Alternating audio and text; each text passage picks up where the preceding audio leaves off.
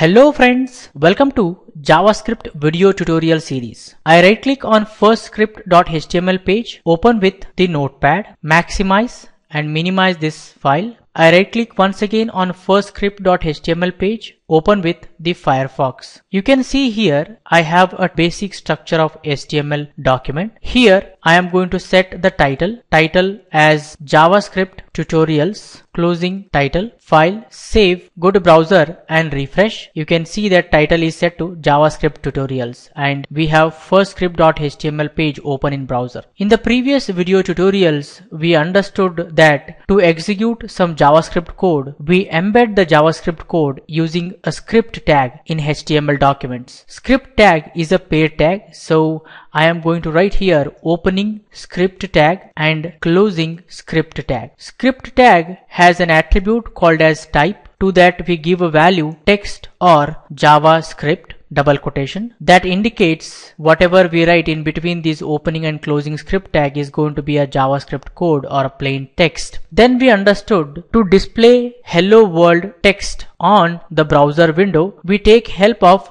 JavaScript object called as document. Document is a JavaScript object that refers to our HTML document. Inside the document object, we have a member method called as write method. To access that write method, we use member access operator, that is dot or period. After the object name, we put a period or dot, then we write the member name. So the member is write method is a member. It is a function. Of course, any name followed by two brackets in JavaScript is treated as a function or a method. So write is a method. Write method accepts a string. String in JavaScript is sequence of characters enclosed in double quotations. So in double quotations, we write sequence of characters. Here I am writing hello world and I am giving that string to the write method. It is responsible for displaying this string on to the document or the browser window. And we understood that every statement in JavaScript is going to end with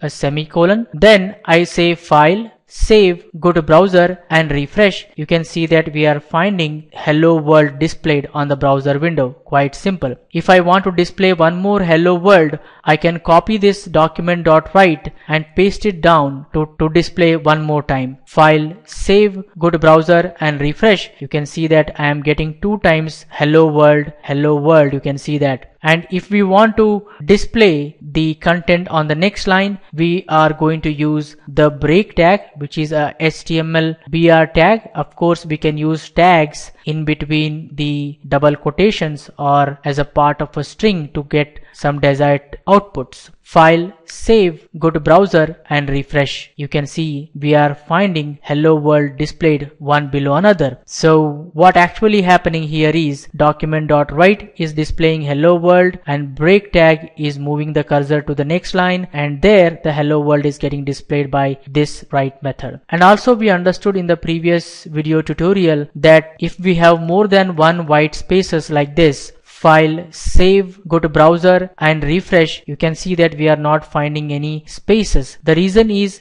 browser is going to collapse more than one white spaces to a single space. That is what happens at the end. File, save, go to browser and refresh. You can see we are getting the same output. Also we understood if we need to get more space in between words, we use HTML entity ampersand NBSP semicolon, that is non-breaking space. File, save, go to browser and refresh. You can see it has added one space. If we want more spaces, then we can copy paste this any number of times. File, save, go to browser and refresh. You can see I am getting more spaces between hello world. I am going to select this and delete. File, save, go to browser and refresh. Similarly, I want to display one more hello world below this hello world text. So to do that, what we have to do? First thing is I have to use the break tag to tell to the system that move the cursor to the next line. Then I am going to write here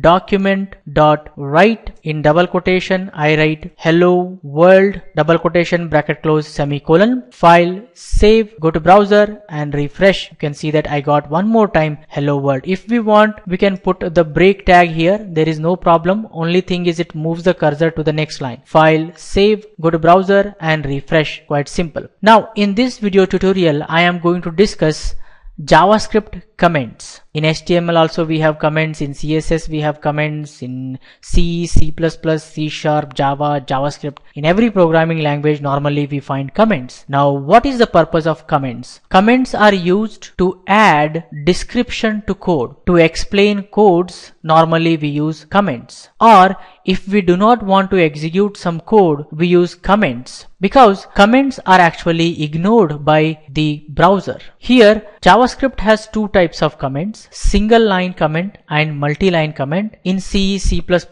also we have single line comments and multi-line comments. I am going to discuss about single line comment and multi-line comment in detail now. Let's discuss step by step. Single line comments are going to be indicated by using two forward slashes. I write two forward slash and in front of that anything I can write. For example, I am going to tell here like document is a object which refers to HTML document. Anything I want I can write in this line. Now whatever we have written followed by two forward slash in this line is going to be ignored by the browser. This is just an explanation to the code I have written for understanding purpose. It is something like a notes in the code. File, save, go to browser and refresh. You can see that I am not getting any error. Browser is executing these statements. It is not executing this comment. Browser actually ignores comments, guys. That you should remember. If you want, you can write multiple line comments also by using forward slash star, then star forward slash. In between, whatever you write is going to be ignored. That is multi-line comment. You can write multiple lines of comment here. For example, I can say here, I copy this and paste here. Document is an object which refers to HTML document. Then write is a method. It is a member of document object. Like that, we can add more explanation to codes. You can see I have written more than one line of comment.